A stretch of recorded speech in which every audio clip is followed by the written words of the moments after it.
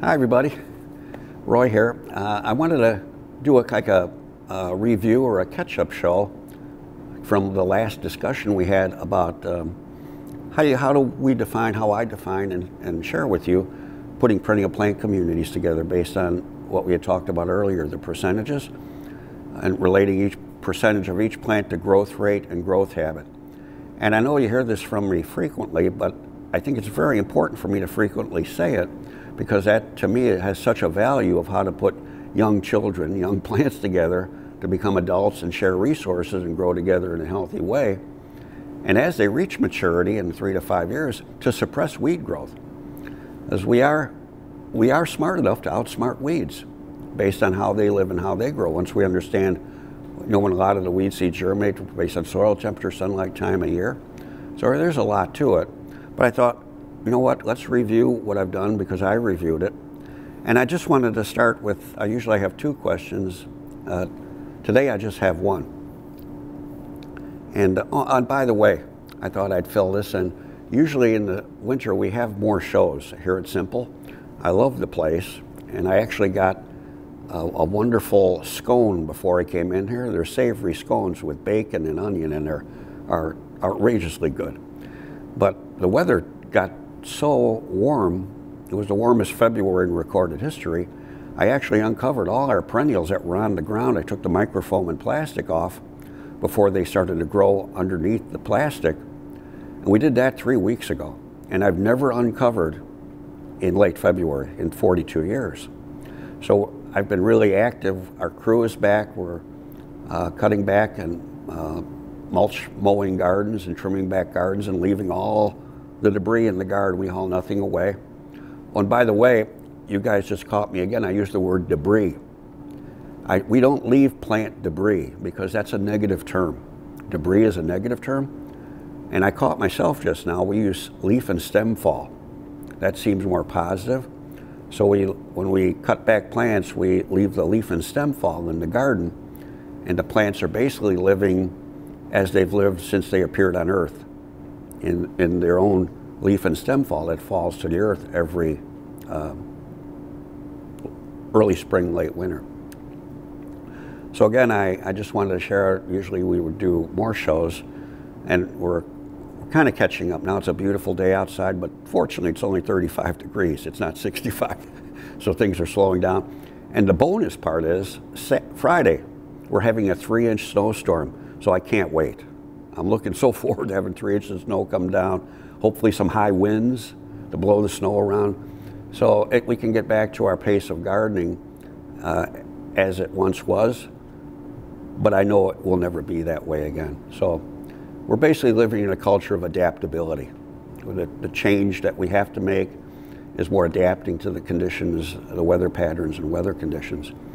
And by thoughtfully planting, I think we can put plants in a situation they can contribute to a healthy future for all of us. So that's my little input right now I wanted to share with you. So back to my 2 questions.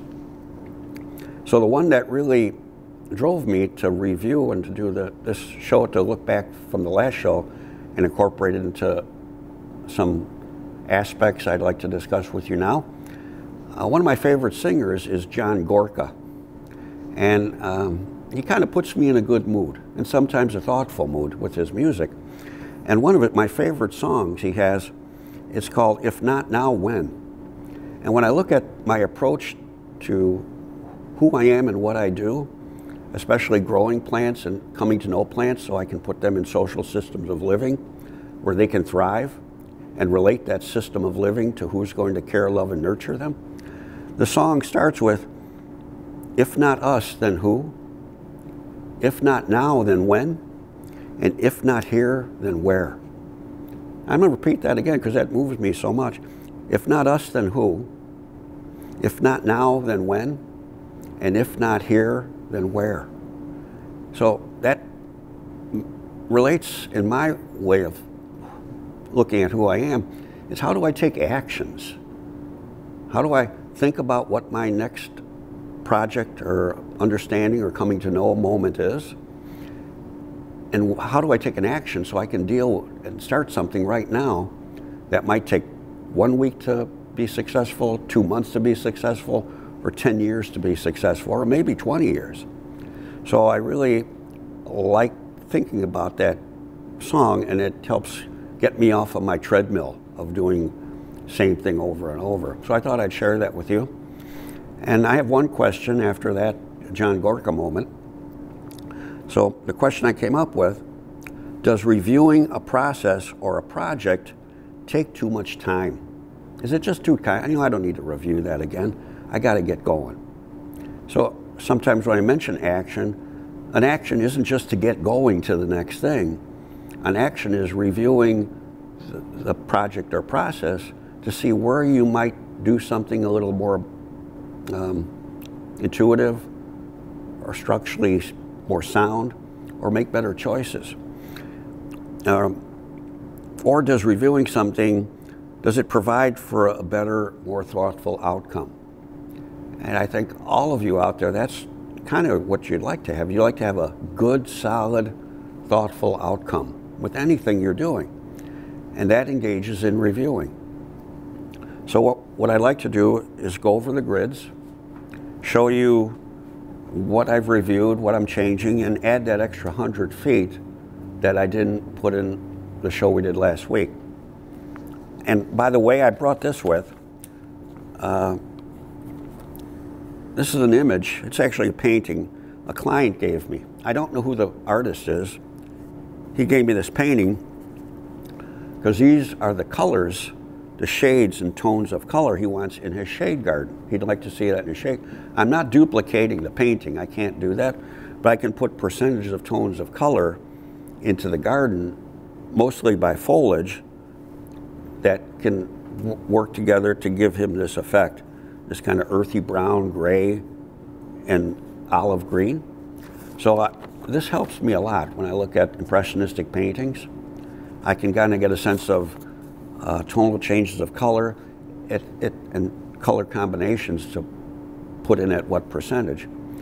And for me it helps me because sometimes I could sit here and stare at the drawing board, and the next thing I know I'm watching Gunsmoke. I have no idea what to do. So when I get the impressionistic painters, I go through some material like Pierre Bonnard. I really like Pierre Bonnard because of the way he uses tonal changes of softer colors. They're not very harsh, so it makes me feel comfortable even going through his paintings. Again, that just gives me a good beginning, so I thought I'd share that with you. So let's get on to the grid and the review of the grid and show you what I kind of came up with to make some changes, and then how I can expand it the extra 100 feet on some of the plants off our last procedure I didn't use, percentage-wise. So this is what I came up with last week, and I have to show you, last week, or last time we did this, I didn't have the symbols. I was putting them down without relating who they're with. I caught myself on this show. I've got everything lined up so I can remember what symbols match each other. So that was one thing, is match your symbols to your plants. Don't get caught off guard like I did and forget what symbol relates to each plant, and then put the wrong symbol down on your starting grid composition. Okay. So we had 200 square feet. We actually, like I mentioned in the last show, we're only planting 171 square feet because we're not planting the edges here. And when I reviewed what I had planted before, I looked at the Sesleria, the short grass, and I think I had too little drifting through there to create a kind of a grout between the patterns. So I had these spaces I decided to fill in on 15-inch centers with more Sesleria. So that way it flows through the pattern. And I just needed 2 more. I left them blank so I could show you what I was missing. So I have Sesleria autumnalis flowing through this pattern. And I wanted to say, the percentages you saw on the handout or exercise I did the last show, you don't have to use those exact plants. You can pick any other plant you want out. You could do only 3 plants as long as you understand their growth rate and growth habit. and how 33%, 33%, 33% might work together, or based on growth rate and growth habit, or kind of the textural elements you want, 33% of one plant might be too much because they get a little larger and taller and might overwhelm the other 66% you're using. And I didn't want to seem complicated with that statement, but you shift your percentages based on the growth rate and growth habit and how the plants interact in relationship to each other to create the design elements you like. But it could be 2 plants, it could be 3, it could be 8. And then you'll see if you go farther than 8, you might have a planting that's too complex. It might look too busy. But again, that's your interpretation of, that's why you're drawing it on the grid paper, so you can look at it right now and say, you know what, is this too busy? Do I have too much going on here? And maybe then you remove a few plants and quiet it all down. You take out 2 or 3 and make the initial design quieter, knowing, what do you know then? You can enhance it in 2 or 3 years when you see how everything fills in. You can bring other elements in to enhance your planting in 2 or 3 years. Okay, so what I'm doing now, I'm gonna move this over, and here's my additional 100 square feet, and I'm looking on my list, well, what didn't I use? I didn't use Parthenium. I had some extra Echinacea purpurealba. I had a few Calamagrass, Coreopsis left over, and I've got almost everything here on the Ceslaria account. I have plants left over. So what I decided I want to do, I want this next 100 square feet to not be quite as busy as this. I want to go from the Salvia River through here, and I've got the Spiralis H in groups here and here. I think, yeah, two groups of Spiralis and here. So I want to carry the groups of Spiralis through. I want that to be my support system. So since I have Spiralis here, I'm going to take the Salvia. So I'll put Salvia here, and here, and here. And with the Spiralis here, I'm going to carry a Salvia in this gap I have right here, because now I'm connecting this edge to this edge. So I'm having one continuous garden. So I'm putting a Salvia here. And I'm going to put another Echinacea purpurea right here. So I'll have the white drifting into the Salvia. Okay, that's my momentum. So I have a Salvia. So I think I'm going to take the Salvia, I'm going to make it a little bigger. I'm going to put another one here, right here, and I'm going to put another Echinacea alba here, and I have to play off the Vernonia. I have right here the Lettermani, so I got a Vernonia here. So how do I want to do that? I think I have Coreopsis left. So I have a Coreopsis here. I'm going to put a Coreopsis here, going into this one, and I'm going to put another Coreopsis here, and another one probably right here. And then I'm going to put one more coneflower right here. But now that I've just done that, I don't want it there. I thought, no, I got too many. See, it's just spontaneous thinking.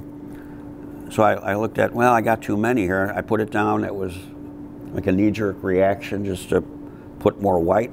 But I think what I want to put in there, I want to put Coreopsis. I think I want to put a Spiralis at mound right here. So my name, H. So I want the mounding to go from here to here. So I got H, H, H. I'm going to put them a little closer. I've got them too far apart. H. I got 5 in here. All right, now I've got the Spiralis. I think I need one more group, but I'm not quite sure where it goes yet because I want to have continuity going through here. So I've got the Salvia, and then I'm going to use Ceslaria. I've got the Ceslaria here, here, here. I had 42 of them, I believe. And we'll carry Ceslaria here and here. Okay, so I've got the salvia, ceslaria, coreopsis, spiralis. Now I'm going to go this way. I want to stream. Again, I'm just thinking my stream going this way. So what am I going to do to have the stream this way? I'm going to put another Vernonia right here. And with the Vernonia, I'm going to put Parthenium. I haven't used Parthenium yet, so I'm going to put a P here, and I think I want to put another Parthenium here and here at the edge. So I got 4. I think I'll go with Parthenium here. So what I'm doing is I've taken Parthenium, a vertical structural plant with the large white flowers. I'm going to end the garden with the white, the vertical, and I think I'm going to end it heavy. And by heavy, I'm going to put another Vernonia here, another Vernonia here, and another Vernonia here. So I got okay. That's bulking it up.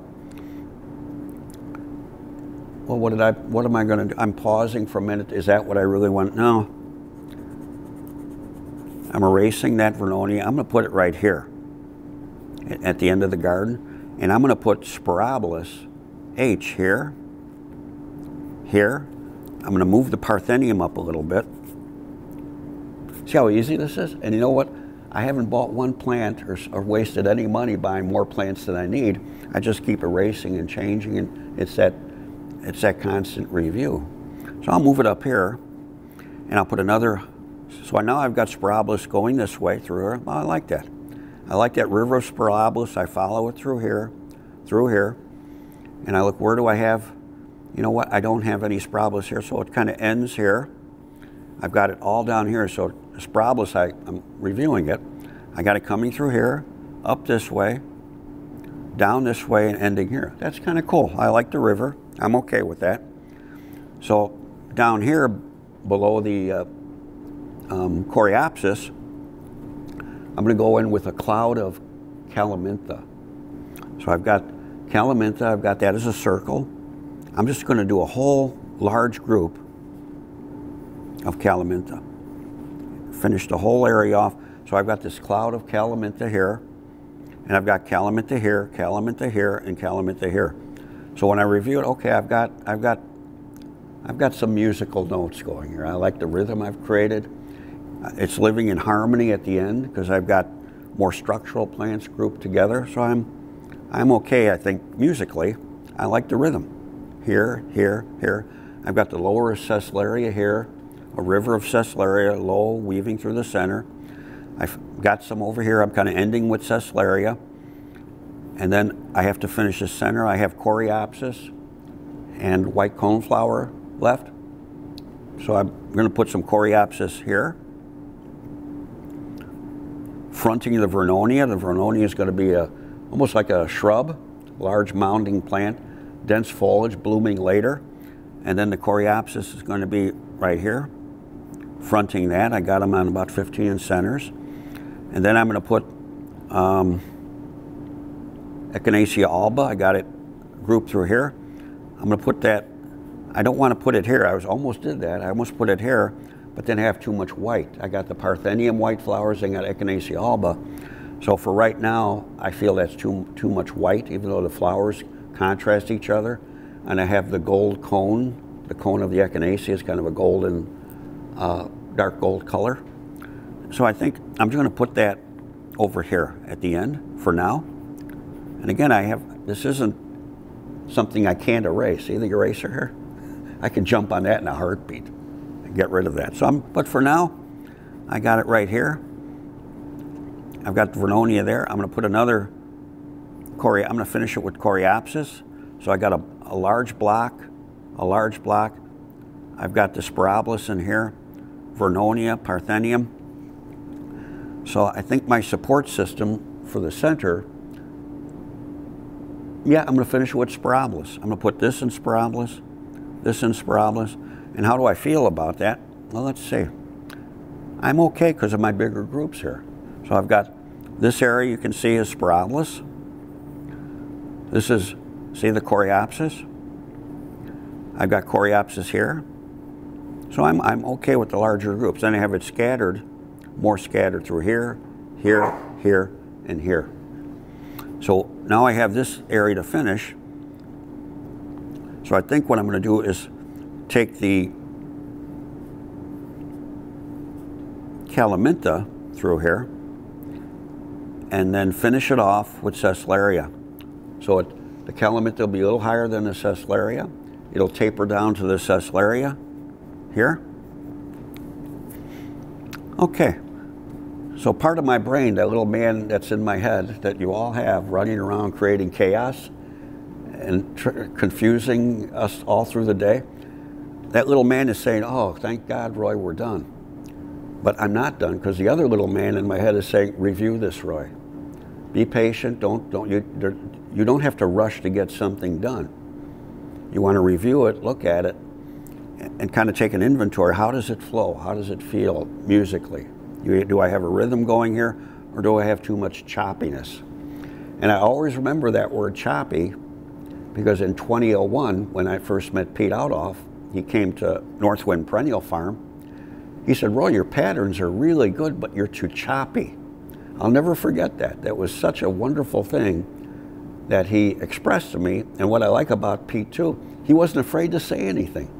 Some people would, oh, I don't want to say anything and hurt anybody's feelings. Right away, your patterns are good, Roy, but you're too choppy. So when I review it, I look, am I too choppy? Where's my flow? I got the Stakes here. Okay, I'm good with Stakes. I've got Stakes here. Okay, I got nice groups of Stakes. I've got the Ceslaria flowing through here. I've got Coreopsis, Echinacea. And when I look over here, I've got Salvia. Okay, I have them drift islands within the Echinacea. I've got the larger groups of Sprobolus again, soft textured grass, so it keeps a nice soft texture. And I finish up on this last 100 square feet with bigger blocks. So it transitions from fluid islands within a river to larger block plantings. Not that large, but bigger than what I've used before. And I'm looking, you know what? I'm okay with it. Calaminta, I got Calaminta here, I got it here, separated by taller plants. So you don't see right through these plants. You will with the Sprobolus, and when it blooms, it'll be like looking through a screen door. The flowering stems are kind of, you can see through them. So you'll pick up the Calaminta on both sides. Okay, I like that too. So I'm after reviewing it, you know, I'm pretty happy about it. I got the wall of Vernonia here. I got Parthenium in between there. That'll be a nice white flower starting in mid to late June on top of the dark green fine cut foliage of the Vernonia. This is all working out well. And if there was something I wasn't comfortable with, I just erase it and add a new element. And what you could do, I could add a new element that maybe wasn't on my list, but it fits the pattern I'm doing. So I'm not locked into that list. That was just a list put together for the exercise to get the thought process going. But I could change something in there, and who knows, maybe I wanted to use a Veronicastrum, or maybe I wanted to mix maybe some purple coneflowers in with the white coneflower to have a Monet moment. Oh, why not? See, there's no rules that you can't alter and change as long as the plants fit together structurally and can live into each other and have a healthy outcome year after year. And as the cultural gardener, when you're hoeing in the spring, you interpret the relationships, you see what you have to change, and at what time frame it needs changing. It might be I need to prune something or move something.